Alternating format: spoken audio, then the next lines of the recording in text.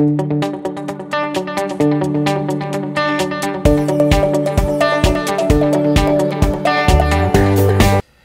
my name is Steve Tegeler. I'm a Senior Director of Systems Engineering in VMware's Cloud Native Apps Business Unit. And this lightboard session is around clear contracts in IT. And you know, the easiest example of a clear contract is between maybe a software developer and the way a public cloud operates today. In that when they go to that public cloud, they have an API that they interact with, and they know all the features and functionality that are available. And meanwhile, that public cloud provider can do anything under the covers to that public cloud, provided they don't mess with the contract of the consumption model of that public cloud. So what I wanted to do was analyze an on-prem situation and what that looks like, and really really go through some examples here, all the way starting at just the data center and working our way up. And so if we take a look at the data center here, you know, those the facilities folks there, you know, they're choosing various like APC and Liebert for, you know, the cooling and the racks and all sorts of things. And the clear contract that they have with the physical infrastructure folks is that they're providing them a 19-inch rack. They're providing them maybe some sort of specific type of power plug, and then they've got some air conditioning going on in there as well, right? And so they have a contract with the infrastructure team that says, here's the parameters you get to work with.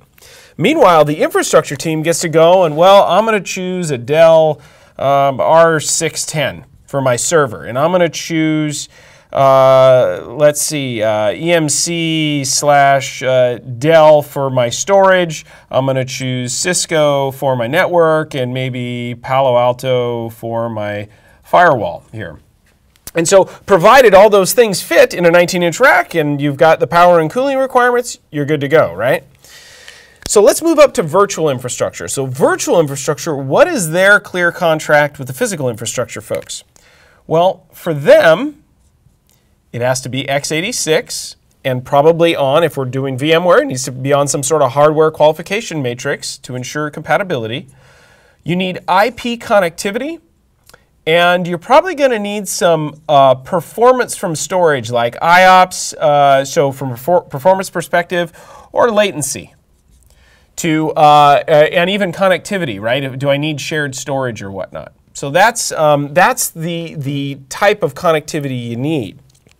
Or you may specify, and that's my clear contract. So with that, then I can go in and I can choose vSphere. I can maybe choose just traditional data stores. And I'm going to use NSX for networking, and potentially I've got some integrations with NSX from a security perspective. And so if we take a look at this very simple example, if I have clear contracts here, that allows these different teams to operate independently of each other. And so take, for example, what if I wanted to change out my server to the next Dell server here, like the Dell 6600, right? Just made that up. The Dell 6600 here has 8 sockets and 192 gigs or terabytes of RAM, right? It's great. I want to use it.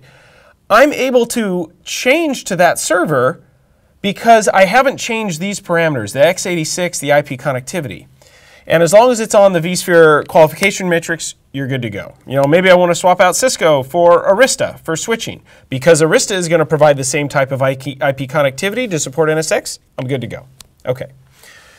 Next piece is the developer abstractions. And this is the important one, because now we're talking about what the end consumer wants.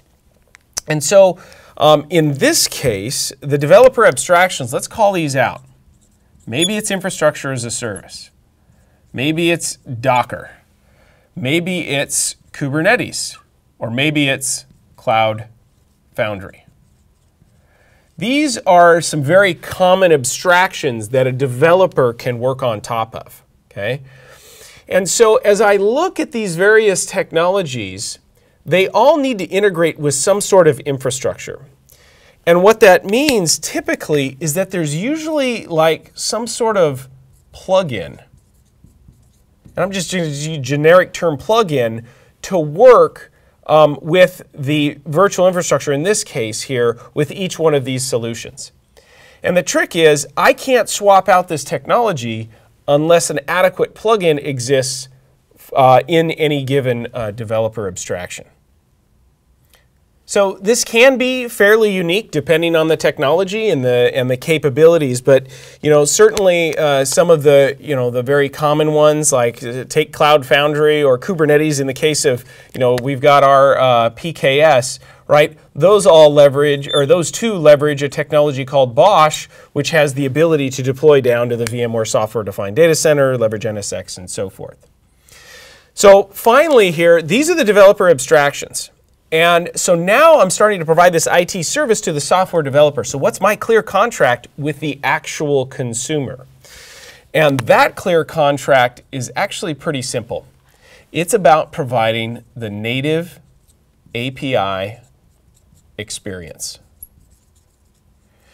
So if we specifically call out some of the container ones like Kubernetes, right? I want to be able to provide Kubernetes in a native way. I want to use upstream Kubernetes so that the software developer, when they're figuring out how to actually architect, they can go to Google and they can go search and figure out how to do things.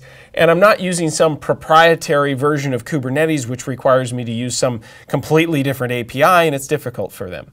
So my clear contract here as a software developer, or with the software development team, if I'm running the developer abstractions layer, is that I provide that API experience. And that could potentially give me the opportunity to displace maybe an IaaS, maybe we're talking about OpenStack, right? And maybe I'm running some vendor's version of OpenStack. Maybe I want to provide VMware integrated OpenStack. Provided that gives the same upstream experience, we're good to go.